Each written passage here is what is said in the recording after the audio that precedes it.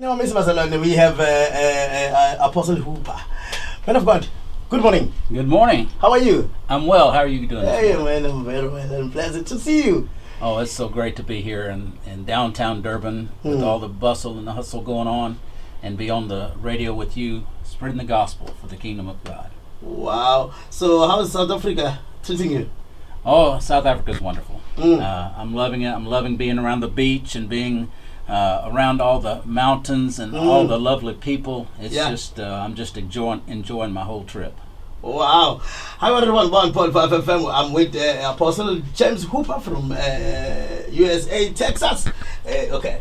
Please tell us the relationship between you and John Maxwell relationship. Well, back in March, I was actually February, I'm sorry. February, I went to Orlando, Florida, and John Maxwell has a program to where you can become a certified coach and speaker and teacher for him and represent his material and present his material to people. And so I went to Orlando for 3 intensive days of study and learning. And I say it's like drinking from a fire hose. They just, I mean, it's just so much information. But then you leave there and you're actually certified to represent John Maxwell and present his material. So that's the relationship. I've become one of his certified coaches and teachers, and so I'm just excited about it. I think it's something that is prevalent because I'm from the corporate world and the ministry. I was successful in the corporate world as well as the ministry, and I feel like there's a need in the ministry for some of this corporate leadership training, and so that's why I've been pursuing this. Wow, that's great. I heard that you are a volunteer doing some big things to help other people. Oh, I do. My father, about 6 years ago, passed away with Alzheimer's Association, and so with Alzheimer's, and so I just recently, in the last year, began to volunteer with the Alzheimer's Association as a community educator, and so I'll go to community groups and do presentations, teaching them about the disease, teaching them about talking to caretakers and helping them, because I was actually a caretaker for my father along with my siblings and my mother. And so I just feel like this is a way to give to people the experience that I have, and they just needed someone that wasn't afraid to talk in public. And I've pretty much been in public all my life, growing up in a pastor's home. So I just felt like this was something strategic for me to do, and sewing into this business that I wanted to do, the public speaking business, not just in the church but in the corporate world. So I'm just sewing into it, and so I get to do quite a few things. I was able to do our first satellite training, teaching or whatever, where I was in the corporate office and we were satellite to 5 different locations, and there were people everywhere, online watching, and so that was exciting. Wow, what is your vision for South Africa? Well, my vision for South Africa, one of the main purposes I came this trip. I haven't been in.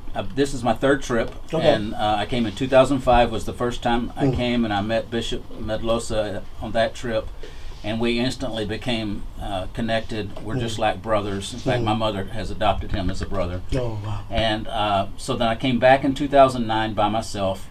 And it just didn't seem to be a productive trip. But this time I really felt I needed to come because I believe I had a prophetic word that I needed to speak over this country. And so I actually mixed that in with my Sunday sermon for resurrection service. And I believe that the Lord is wanting to tell South Africa that they need to follow. We talk about how God loves us, but for it to be valid love, it has to be returned. And the way we return God's love, He says, if you'll obey my commands, if you love me, you'll keep my commands. And so His commands, which the scripture says are not burdensome, but this is His commands. He said, everyone that believes in Jesus Christ is born of God, and everyone who loves the Father loves this child as well. This is how we know that we love the children of God, by loving God and carrying out His commands. In fact, His love for God, keep His commands, and commands are not burdensome. The command is, you have heard it said that you shall love your neighbor and hate your enemy. But I say to you, listen to this, love your enemies, bless those who curse you, do good to those that hate you, and pray for those who spitefully use you and persecute you, that you may be sons of your Father in heaven. For He makes His sun rise on the evil and on the good, and sends rain on the just and the unjust. For if you love those who love you, what reward have you? What He's saying to us is we have to think differently than what the world thinks. The world thinks that we have to get retribution. The world thinks that we have to get back at people. The injustice that's been done. It's horrendous what has been done in this country in the past, in the distant past. But I'm here to tell you that God's answer is to love those that persecute you, love those that hate you, love those that use you wrongly.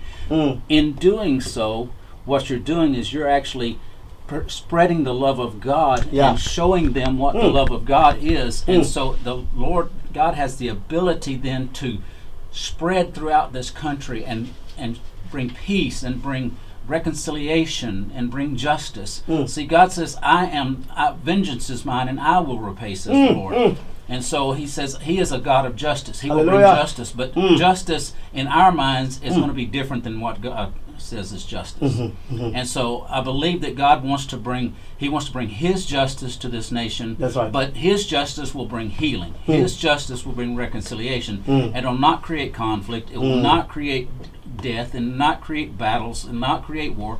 God's justice will bring to where everyone benefits, because everyone is God's child. Everyone is the child of God. No matter what color they are or what area of the country they come from, it doesn't matter. Everyone is God's child, and he wants to benefit everyone, not just us, not just one race, not just one section of the country. He wants to bless everyone. And so if we will remember that, if we will bless those that despitefully use us, if we will bless our enemies, pray for them, then I believe God will be released to do a work in this country that I believe the potential in this country for the kingdom of God.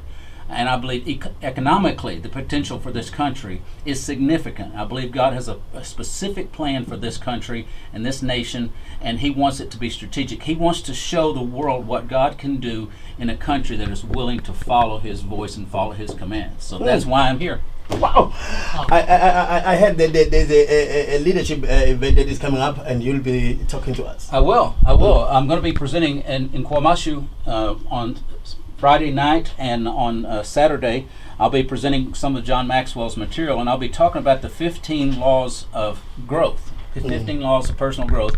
And a lot of people say, well, what does personal growth have to do with ministry? Well, there's a lot to do with it. One of the laws is called the law of the mirror. And it's like if you must see value in yourself to add value to yourself. You must see value in yourself to add value to others. That's right. So the thing is, the problem is the kingdom of God, the people of God have not seen value in themselves. They have seen themselves as worthless and that sort of thing. And even in the past in the U.S., religion would say, oh, I'm just a worm, I'm just nobody. But God says, I want you to see the value that I've placed in you, so that you can actually show other people what their value is. And so this law of the mirror, it says, I believe all people have the seeds of success within them. All they need to do is cultivate those seeds, water them, feed them, and they will begin to grow. And so we must learn to see the value in ourselves, so that we can plant seeds of value in others, and that we water that, and God will bring the increase. And so, wow. Well, we're looking forward to come at KwaMashu tomorrow night. Apostle James Hooper from USA. Man of God, your last word to all leaders that are listening to you right now. What do you have in your hand? I believe if you invest in yourselves, that's the thing about it, is if we invest in ourselves, then we have more to give to those that we serve. As ministers, we are constantly pouring out, but if we have not put deposits inside of us, then we're going to be bankrupt emotionally and leadership-wise. We're not going to have the wisdom to lead as we should. Yes, the Scripture says that God will give us wisdom, but He also gives us wisdom by listening to other people and what He's taught other people. And so I believe if we will invest in ourselves as ministers of the gospel, then I believe we will have more to be able to give and grow the kingdom of God in a strategic way. Wow! Can you pray for us? Sure. Father, I thank you for this day and the opportunity that you've given us, God, to be able to spread your gospel through the airwaves across this metropolitan area. And Lord, right now I lift up the children of God, Lord, those that are struggling today, those that are having difficulties today, those that are dealing with issues, with family issues, with sickness and disease. Lord, I just thank you, God, because you are interceding on their behalf. Lord, you are coming to their aid and their rescue. I thank you, God, because you have men of God and women of God that are in this place to serve you. And Lord, that you would give them strength, you would give them wisdom, you would give them understanding. And Lord, I come against sickness and disease. I come against conflict. I come against strife. I come against the enemy attacking our peace in the name of Jesus. And Lord, I just speak peace and I speak a blessing over Durban, Greater Durban, and all of the surrounding areas. I just release a blessing from the kingdom of God. I just speak a blessing over them in the name of Jesus. Hallelujah.